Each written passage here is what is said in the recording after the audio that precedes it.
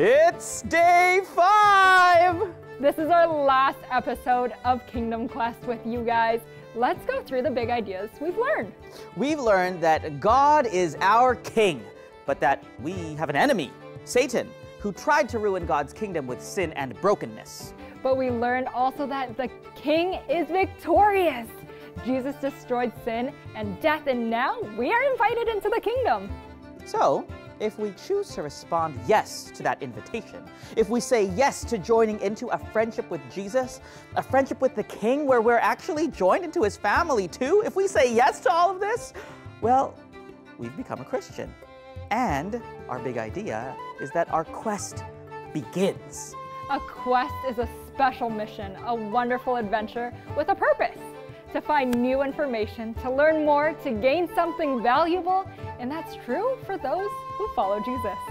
We have a special mission, a wonderful adventure, and a purpose that God has given us. He's actually letting us join in to what he is doing as he brings his kingdom here on earth. In the book of Matthew, Jesus tells his followers to let their light shine so that people can see the things that are from God and give him praise, to see how wonderful God our King is.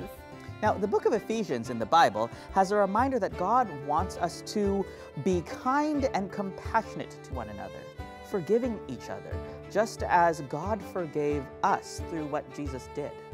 And those are just two of the wonderful mission adventures that our quest has that we get to be part of.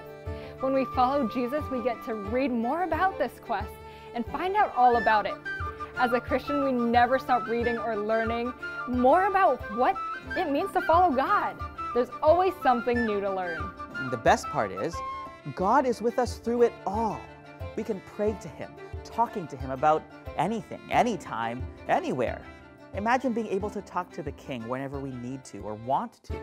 That's what it means to pray.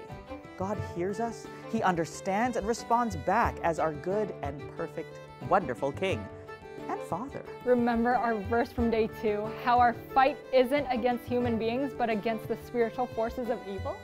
The rest of the passage talks about putting on a special armor from God, the armor that doesn't protect us from arrows or weapons, but protects us from something far deadlier. Those evil attacks of sin, feeling revengeful or selfish or mean-spirited, protection from those that make us feel small or defeated.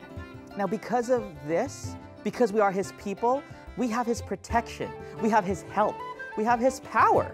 Our memory verse is from 1 Peter 2, verse 9. But God chose you to be his people. You are royal priests. You are a holy nation. You are God's special treasure. You are all these things so that you can give him praise. God brought you out of darkness into his wonderful light.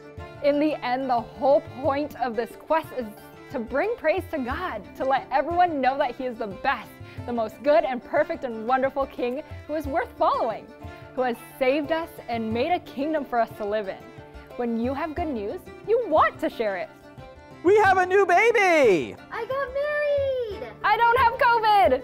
And so our quest to follow God and become more and more like him begins and continues as we read his word, the Bible, as we talk to him in prayer, as we meet with other Christians, other followers of Jesus, and allow God to be the King in our lives, just like he's the King in heaven.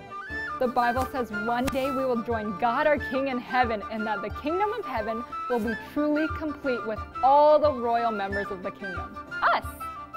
And that there will be no more crying or hurt or pain or brokenness, because sin and evil have been defeated. God our King is victorious. Because of his amazing love for us, we are as well. We hope to see you soon.